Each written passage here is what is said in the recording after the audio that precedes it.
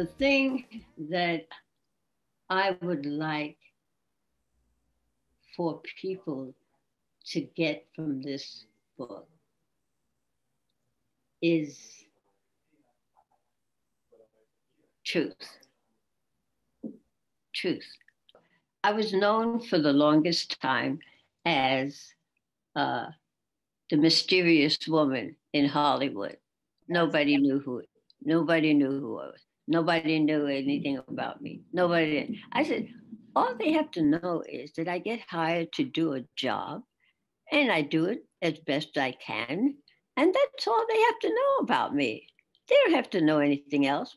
Why do they feel they have to know other things? Like what? Who cares what pajamas I wear, whether I wear pajamas or not? You know what I mean? My job, once I get hired, is to do as perfect a job as I can to satisfy the producers, etc., etc., etc. That's my job.